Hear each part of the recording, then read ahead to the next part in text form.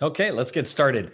In this video, I want to give you a quick tip on how do you access your DSBS profile fields so you can update that profile when you can't get access through SAM.gov or if you forgot where it was at. So just giving you a reminder, your small business profile in the federal government contracting space is made up of your SAM.gov profile and your dynamic small business search fields, this SBA small business profile. So together they make up your small business profile.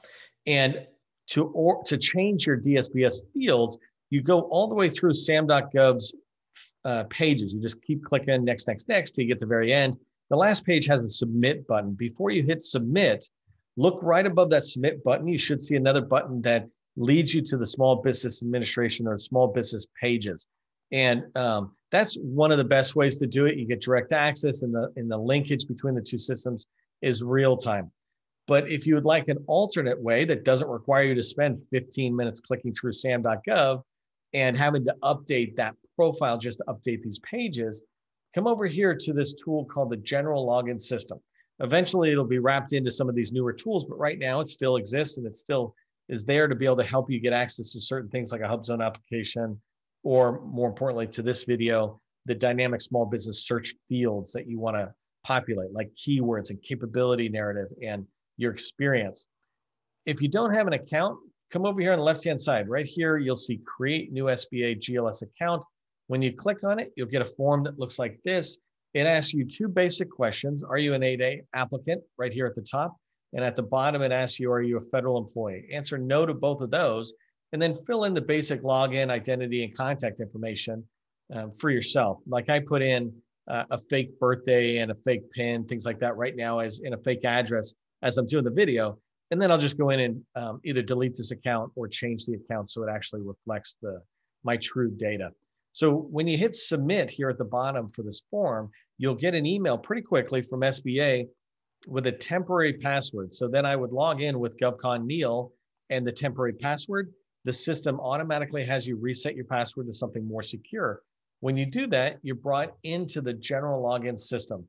You immediately get access to nothing, right? So you have to request access and they'll have to approve it. So the way you do that is up here on the top, you see a menu system with some buttons.